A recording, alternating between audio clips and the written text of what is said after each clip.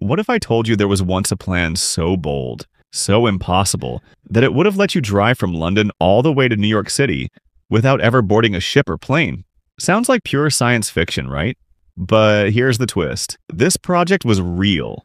Governments discussed it, engineers drafted it, and if it ever becomes reality, it would be the longest land route in human history.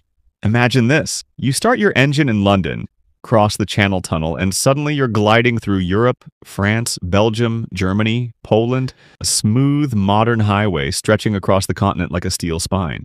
But then the scenery changes. You enter Belarus, and after that, the country that makes this entire dream possible, Russia.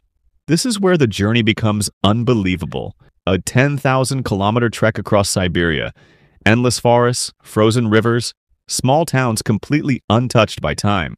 The Trans-Siberian Highway already exists, but this plan wanted to extend it to the edge of the world. And here's where things get insane. At the far eastern tip of Russia lies the Bering Strait, a 55-kilometer stretch of brutal Arctic Ocean that separates Asia from North America. The plan proposed a $100 billion tunnel, twice as long as the Channel Tunnel, built under shifting ice sheets, earthquakes, and frozen seas.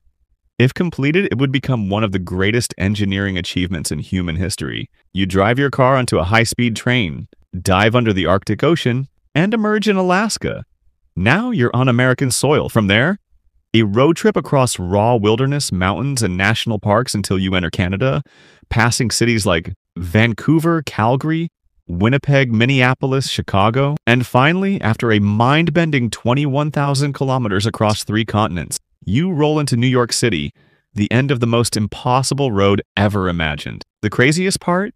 If built, the entire journey would take just 8 to 9 days of non-stop travel. A literal highway that unites Europe, Asia, and North America into one supercontinent. Impossible? Maybe. But humans once said the same about flying, crossing oceans, and building tunnels between countries, and who knows, in the future, this might be the road trip that changes the world.